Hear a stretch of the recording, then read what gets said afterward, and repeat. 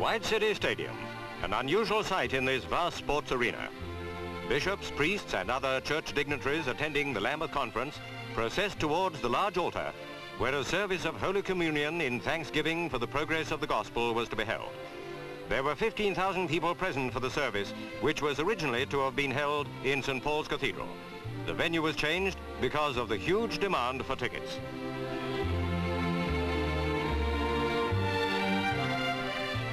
The service was the climax of a missionary weekend during which the bishops had visited most parts of Britain, and the congregation itself had come not only from this country but from all over Europe and even America. It was a service of huge proportions with a 1,000-strong choir supported by the central band of the RAF leading the hymns.